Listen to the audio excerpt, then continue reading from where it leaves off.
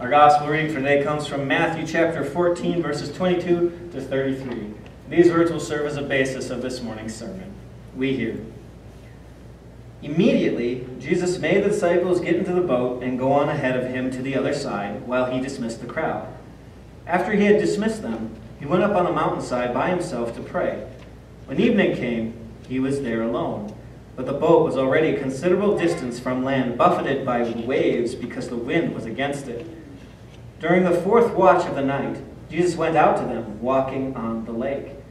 When the disciples saw him walking on the lake, they were terrified. "It's a ghost," they said, and they cried out in fear. But Jesus immediately said to them, "Take courage. It is I. Don't be afraid." "Lord, if it's you," Peter replied, "tell me to come to you on the water." "Come," he said. Then Peter got down out of the boat, walked on the water, and came to Jesus. But when he saw the wind, he was afraid, and beginning to sink, cried out, "Lord, save me!" Immediately, Jesus reached out his hand and caught him. "You of little faith," he said, "why did you doubt?" And when they climbed in the boat, the wind died down. Then those who were in the boat worshipped him, saying, "Truly you are the Son of God." This is the gospel of our Lord. Grace, mercy, and peace to you from God our Father and from our Lord and Savior Jesus Christ. Amen. The portion of God's Word that we're going to focus on this morning was the gospel reading we heard from Matthew chapter 14, verses 22 to 33. As we get meditation on those words, let us pray. May the words of my lips and meditation of our hearts be pleasing in your sight, O Lord, our rock and our Redeemer. Amen. Dear friends in Christ, this gospel reading from Matthew 14, it picks up immediately where it did, where we left off last week with the feeding of the 5,000. All right, after that, Jesus knows, okay, disciples, go on ahead. We need to move on. I'm going to dismiss the crowd because, as John chapter 6 will tell you, they spend the whole next day trying to make Jesus their bread king, this king who would provide all their earthly needs. So he's trying to preempt that. Instead, he goes up to a mountainside by himself and prays. Meanwhile, his disciples are on the Sea of Galilee trying to make it to the other side. It's a jaunt of rowing about 13 miles. And it's been hours. They left in the early evening. It's now been 6 to 9 hours, somewhere in that fourth watch, somewhere in the very early hours in the morning. And they have not made it to the other side. These are experienced seamen. These are fishermen. This was their trade. They knew these waters. They knew this sea. But yet the wind and the waves were so strong that despite hours of rowing, they still haven't made it to the other side. So tired, exhausted, just hoping to get to where they're going. Then it is about 3, 4, 5 in the morning or so. They see a figure on the water. Not floating, not swimming, not wading, walking. Walking on the water towards them. And you can imagine if you have gone without sleep, it's been a long day, you're completely exhausted, you see a figure walking on the water, you're not going to be like, oh, that's a curious sight. No, you're terrified, you're afraid, because what the heck is going on here? This is not how things work. This is not normal. This is not natural. They are terrified. And Jesus knows this, and immediately, whether he heard their cries of terror or just knew what they were feeling, immediately he says, "Take courage. It is I. Don't be afraid." We don't know how all the disciples responded to that message, but we know how one did. We know how Peter did. Peter really says a statement of faith. "Lord, if it's you, tell me to come to you on the water." And the English kind of just betrays the trust that's there. Lord, if it's you, it's more, Lord, you said it's you. So tell me to do what you're doing. Tell me to come out into the water. Tell me to do the impossible because it's you. You can do that. And Jesus, without hesitation, says, "Come." And then Peter takes that step out of the boat,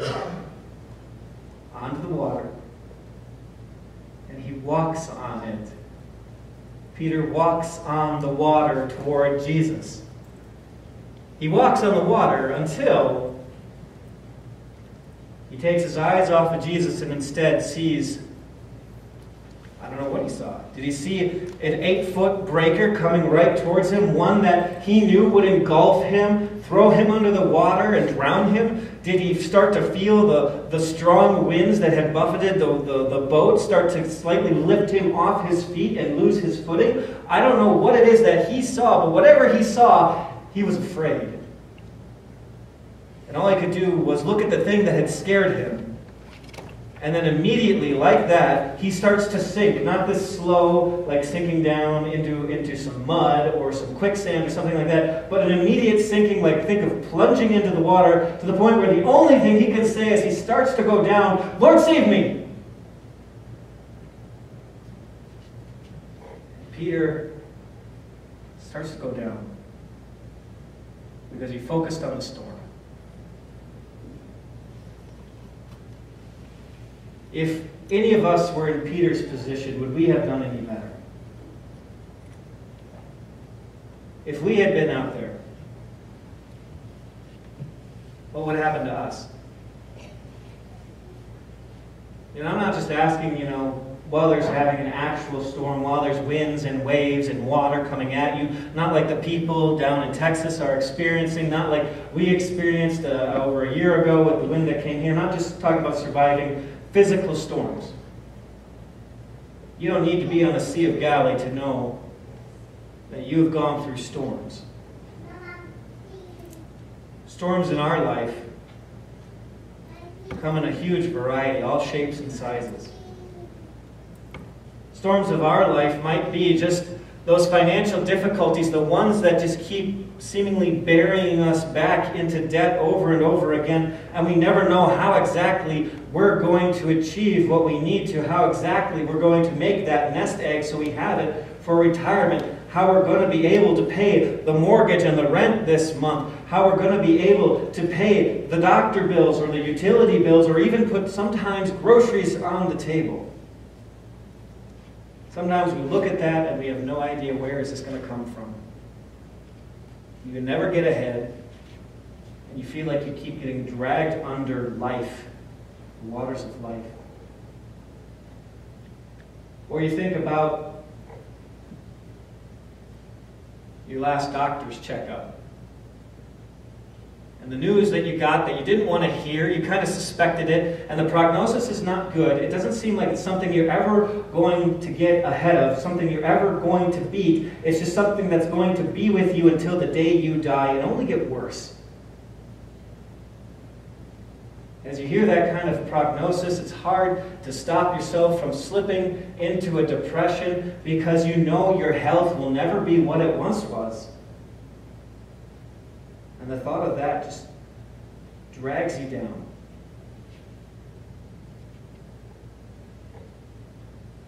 Or maybe it's a major life change that you're facing. Maybe it's the idea of changing jobs. Maybe it's you've been fired recently. Maybe it's about I want to quit and I want to move on. Maybe it's about a job that wants you to move. And you don't know what the future holds for you. You don't know what's going to come next. And that big question mark out in your future, it's overwhelming. It's scary. How do I deal with what I can't even know what's going to happen? Or you think of the storms of life, the storms that are the verbal fights that we have, the drama with family or with friends.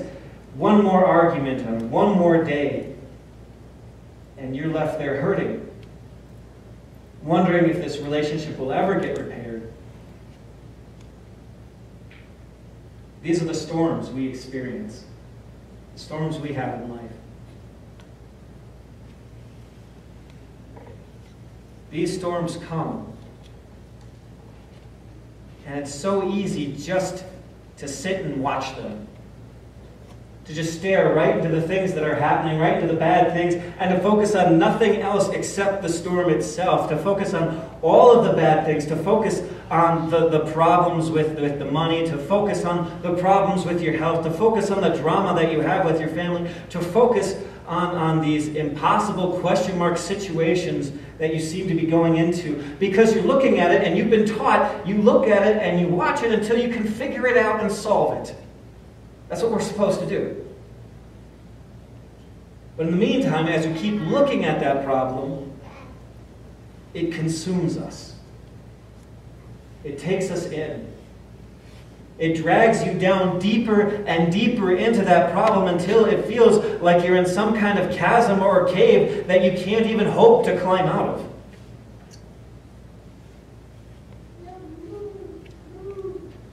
How do you get through that? How do you get through impossible situations? There was a gift given to me a number of years ago. It was a wood carving, had a Bible in it, and then it had words on top and bottom, and it said, "When all else fails, read the instructions." And I hung that in my office because it was a gift, and felt like that was the thing you do. And one day somebody put a post-it note over the word "when" and wrote the word "before." So now it read, "Before all else fails, read the instructions." Before everything goes wrong, before you've exhausted all your solutions, before you have fallen into the storm and can't take your eyes off of it, go to God's Word. Go to what He has to say. Shift your focus. Stop looking at the problem. And fix your eyes on the solution. Fix your eyes on Jesus. That seems so simple. Like, yeah, I knew that. I knew I should look to Jesus. I should look to God to be my help, my rock, my refuge, the thing that gets me out of impossible situations. I knew that. But yet so many times the storms in life come and they draw us in to the point where I feel like, yeah, you know what? If I was there, Jesus would say to me, just like He said to Peter, "You of little faith, why did you doubt? Why did you doubt? I know it's an impossible situation. I know you don't know any way out. I know you can't dig yourself out of this. I know it's impossible. But look at me. Look at what I have done." I mean, the disciples themselves, just looking at what they had just seen that day before. He had just fed over 5,000 people with nothing more than 2 fish and 5 small loaves of bread. He multiplied that to so much that there were 12 basketfuls of leftovers. Then another time, when they were out on the boat, this time Jesus was in the boat with them. Storm came up on the Sea of Galilee, as it often does. And it was getting to the point where water was rushing into the boat, where they thought they were going to drown. They ran down, "Wake up, Jesus! Jesus, don't you care if we drown?" And Jesus just stood up, rebuked the wind and the waves. He just scolded them, told them to stop. And instantly, water was calm. The wind stopped. It died down. And then here, this night, they see Jesus walking on the water to them with a message of, "Don't be afraid. Take courage. It's me." And then when Peter was sinking down, when he had taken his eyes off of Jesus, watched the wind and the waves, watched the storm about to smother him and drag him under, as he starts to go down, immediately, it says, immediately, Jesus reached out, grabbed him, and saved him. And when He brought Peter into the boat, the wind died down. The waves stopped, rocking the boat, pushing it along. Everything was calm. Fix your eyes on Jesus through the storms of life. Fix your eyes on Jesus because He comes to you in impossible ways with the message, take courage, it is I, don't be afraid. Our God does the impossible. Things we could never do, He does. And on top of that, our God is a very personal God. He's not a God who just kind of sits up in His high, almighty throne room, holier than thou, like, if I feel like it, I'll pay attention to you today. Think about what He did with Peter. He didn't just command, okay, well, water, carry him back onto the boat, water, suck him back up so that he's not drowning, winds, carry him to safety. No, He reached out His hand and grabbed Peter. He didn't even just stay there, standing like at a distance, offering a hand, like, oh, you need a help up, Peter? Yeah, take my hand. Call for help. I'll help you. No, He reached out and He grabbed Peter and drew him up. That's what our God does. He is not slow to save. He is, as His name means, the Savior, even to reach out and grab and take us, just like He did for Peter. So that means when we get into these impossible situations, you remember again you have a God who does the impossible and can get us through the impossible. Just remember, I know it's easy to focus on, oh, Peter, you took your eyes off the storm. Peter, you took your eyes off of Jesus and just watched the bad things. Remember that for a few moments He was walking on water. He was doing the impossible because that's what God did for Him. Jesus said, come. Your faith is well placed. Trust me. You can do the impossible. So that means when we get into those situations of life where I don't know where the retirement fund is going to come from. I don't know how that's going to end up. I don't know where I'm going to get rent or don't know where I'm going to get the money to pay the mortgage or the utility bills or put food on the table. When I don't know how it is that I'm going to get through this sickness, this disease that is ravaging my body and causing me constant pain, when I don't know how I'm going to get through and navigate those waters of family strife and drama for all the fights that we have, when I don't know what the future holds for me or how I'm going to be able to take care of people, take care of myself, and get to the next destination, stop looking at the problem. You fix your eyes on Jesus through the storms of life. To keep focused on Him when you see no way that you can get through this. Because He will take you through. At one day, He will calm the winds and the waves of your life again. He will reach out and grab you and pull you to safety. Because that's the God we have. So when those storms in life come up,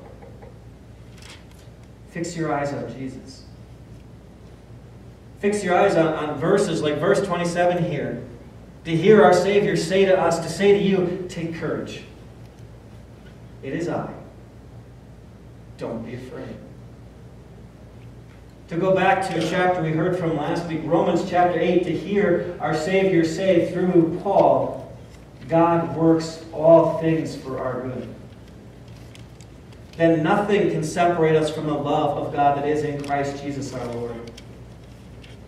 To go to places like Psalm 23, to hear that no matter what I go through, even if I have to walk through the valley of the shadow of death, I will fear no evil, for you are with me, your rod and your staff, they comfort me. God, you're going to see me through these.